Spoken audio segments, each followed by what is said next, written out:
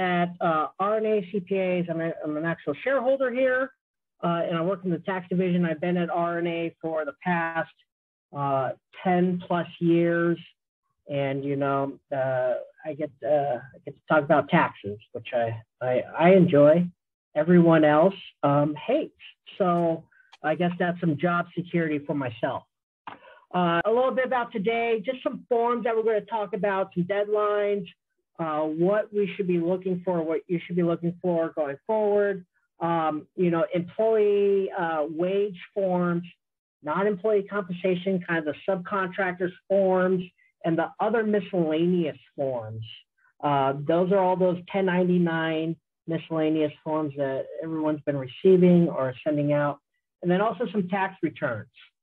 So regarding the fourth quarter annual payroll, employees, if any of you have employees, hopefully you processed your wages and processed your payroll taxes, because for federal, those were due on January 15th, or hopefully you're smart enough and leave it up to a professionals like ADP or Paychex or a CPA or other type of a bookkeeper to process those. But the forms, the actual payroll kind of fourth quarter and annual forms are due on January 31st. You need to get them in the mail by January 31st. Those are forms 941. These are your employer's quarterly federal tax returns. These detail out the Social Security wages and taxes, the Medicare wages, and the federal withholdings from each employee. In addition, which is an annual form, is that form 940. This is your federal unemployment tax form. You pay it once a year. If you file with ADP or Paychex, they have paid the taxes and filed these forms throughout the year on a quarterly basis, most likely. If you work with a bookkeeper or you do them yourself, you file manually at the end of the year by January 31st. To finish out those, the Form W-2s need to be issued and mailed to your employees by the end of the month.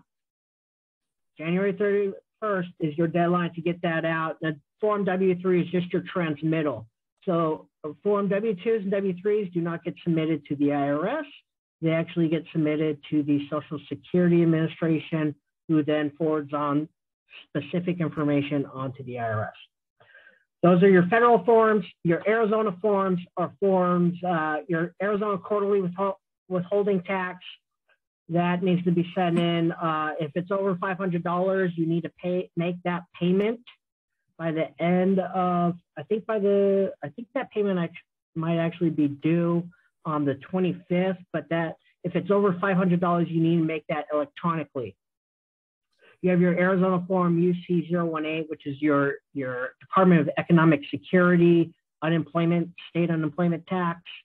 And then your form A1R, this is just a reconciling form that details out by quarter everything you reported on your Arizona quarterly withholding taxes. So these are pretty much all of your federal and state.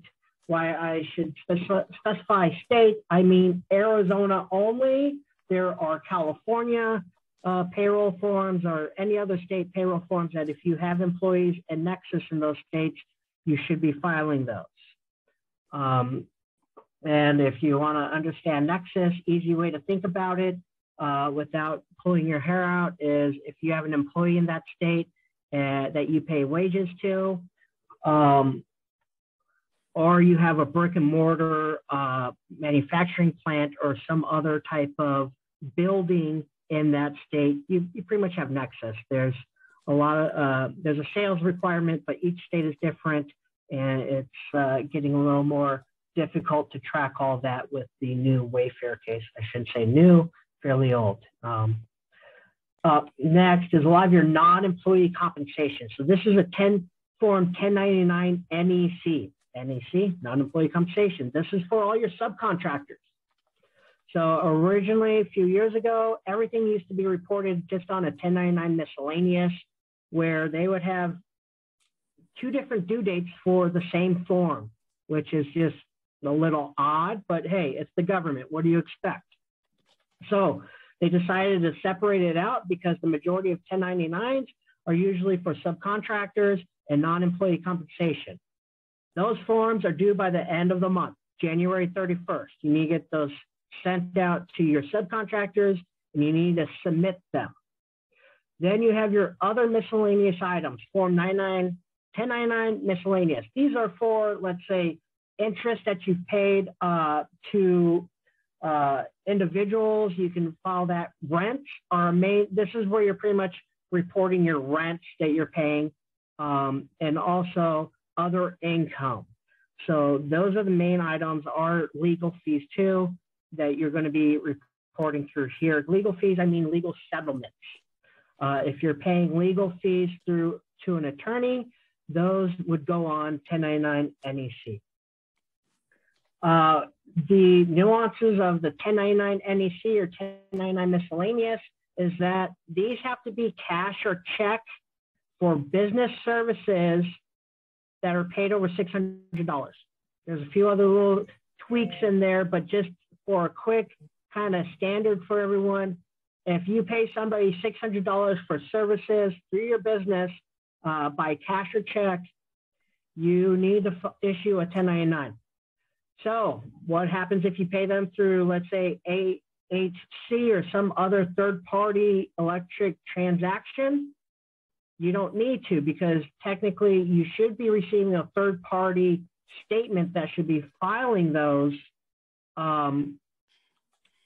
that should be filing with the IRS, the 1099-K, kind of like a credit card statement if you receive payments, stuff like that.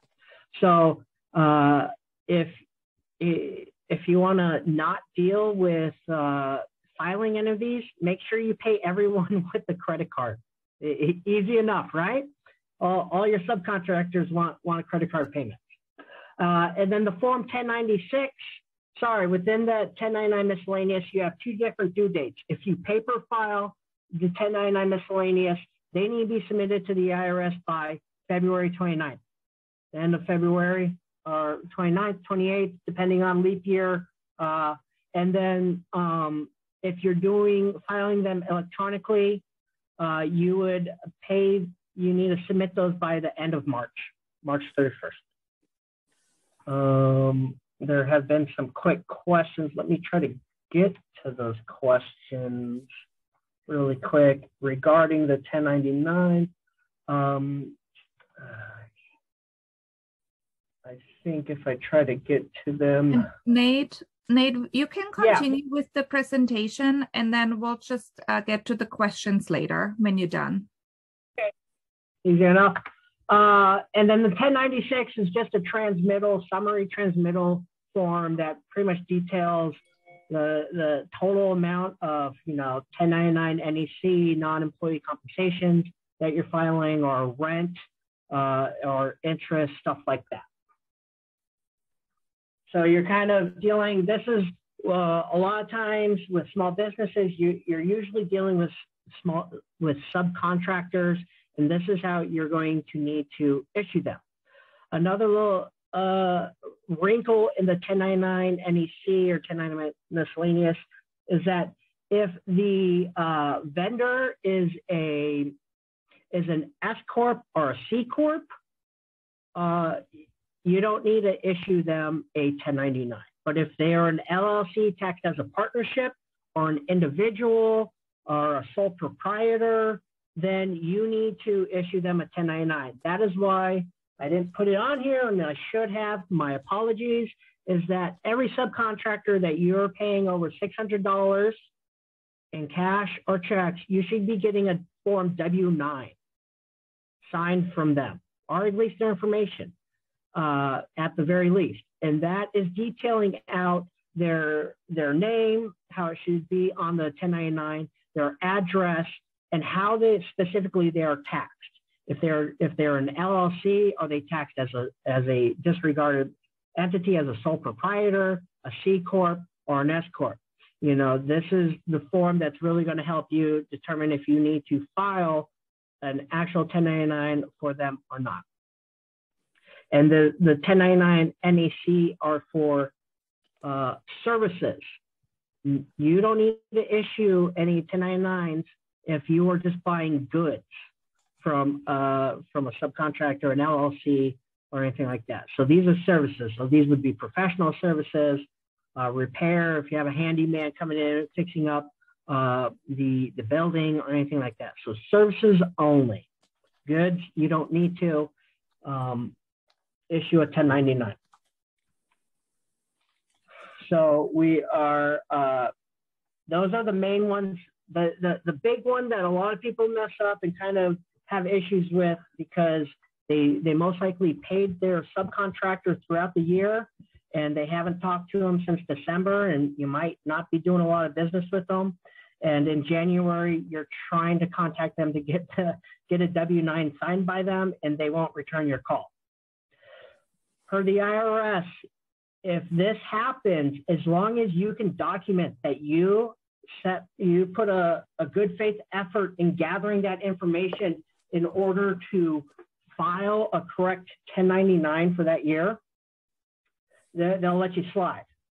But going forward for the current year, if that subcontractor, whoever wants a check for payment, you better be getting the W-9 signed by them and say, hey, I would love to give you a check, but I need that W-9 signed and back before I can even issue one. Because if they don't fill out a W-9 and give you their information, technically you down the road would have to withhold about 35% and then pay the IRS that amount, and then they would have to file a tax return to get that back. A lot of little weird things that go on with these 1099 non-employee compensations, but it's a way for the government to try to keep these sole proprietors and these partnerships kind of trying to make sure that they're reporting all the income that they're receiving. So that is regarding those. So those are the main ones that are due right now. So if you haven't got to them, you should probably start getting to it. Over the weekend, you can have some fun dealing with that. Regarding the tax returns, you have your pass-through tax returns and then your non-pass-through tax returns, depending on how you have set up your entities, if they're LLCs or incorporations or stuff like that. So your pass-through tax returns, which are due on 3/15, or you can get an extended due date of 9/15. These are your partnerships, your Form 1065, and your S corporations. You have to file an S corp election in order to get S corp treatment. You might say, oh, I'm just going to file an 1120S, and if you do not file the Form 2553 to elect to be an S corp, then the IRS most likely 3 years down the road will finally notice that you never filed one properly and start sending you notices. And what they can do is disallow the S corp return and then make you amend your personal return, or if it's a C corp return and pay back taxes. So I've seen it happen more than once. So this is something that if you are an S corp, make sure that you have a valid S corp election that has been accepted by the IRS. Those are your pass-throughs. So you do not pay any taxes. I should say no federal taxes on those pass-through entities. You may have to pay state taxes depending on jurisdictions and what states you're in. Some of these states will tax the pass-through entities because they need help getting money into those states. And then your non-pass-through tax returns are your U.S. corporation tax returns, so your 1120s, and then your 1040s. So if you're running your business as an LLC that you set up as a sole proprietor, you're just reporting everything on a Schedule C, your income and expenses on a Schedule C of your 1040. That's perfectly fine. And if your income is not, if your taxable net income is not at a certain level, then I would say that that's the best route to go to save you taxes and fees. The cost of turning a disregarded LLC that you're reporting as a sole proprietor into an S corp and all the associated can't talk right now, fees that deal with payroll and filing that S corp return, the benefits don't outweigh the costs. So I've done numerous analyses. Like English is not my best language. I don't know what is my best language.